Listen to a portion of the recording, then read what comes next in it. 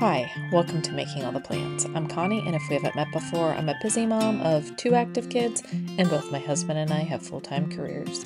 My goal is to share with you how I stay on top of all life throws at me in one planner so that you might be able to do the same.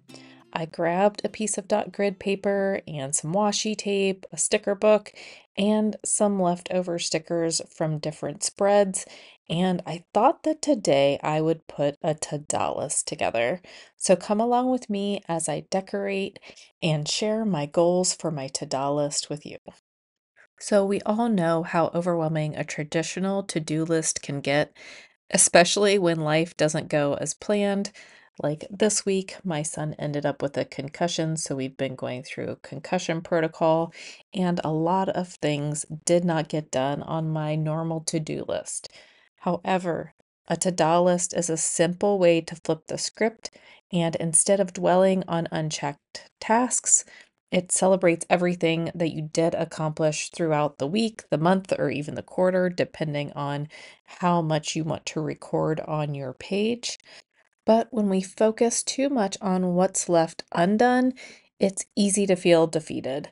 So, a to-do list shifts your mindset from scarcity to abundance, and you can see the value in your efforts and feel encouraged instead of beating yourself up over what did not get done.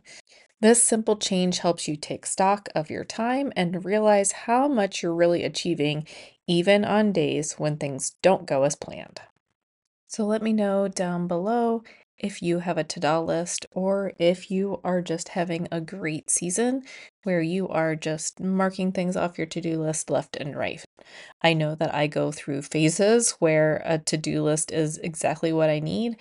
And right now I'm feeling like I'm in need of the to-do list so that I can keep my spirits up and keep checking things off my list or getting things done that aren't on my list.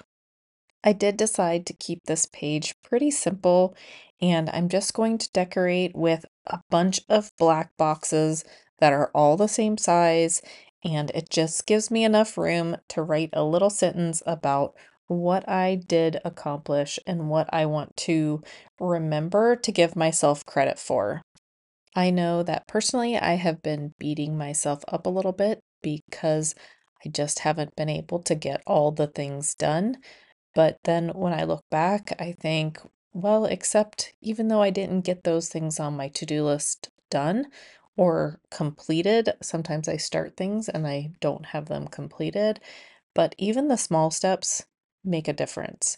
And even getting things done that aren't necessarily on my to-do list, that's still a win. And I need to remember those wins so that I can continue to move forward without beating myself up.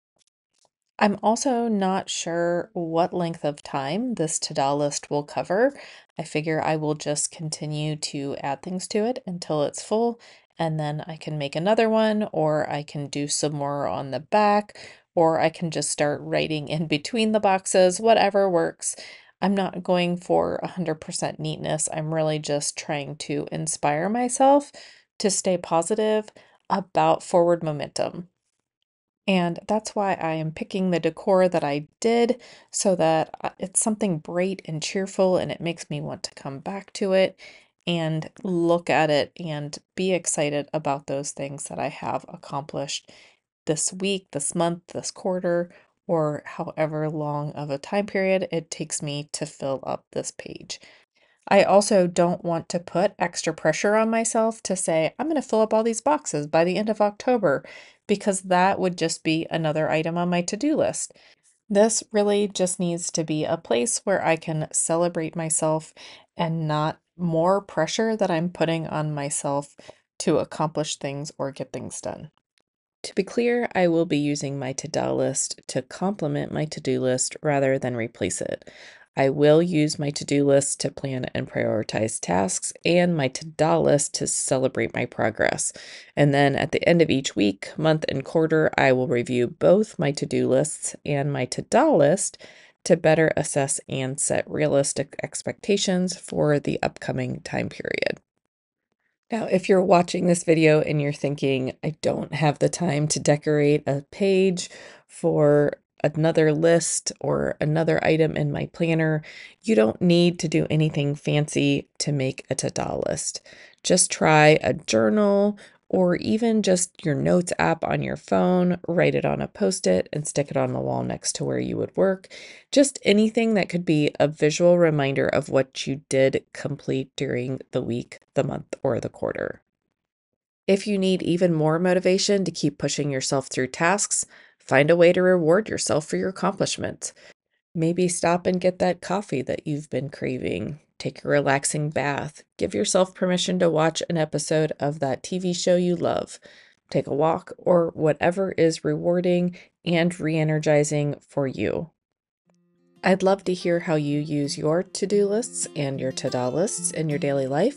Drop a comment below and share what helps you stay motivated, even when things don't go as planned. And I am dropping in just a few doodles because I didn't want a lot of white space and the pressure to fill up those areas with even more Tada items.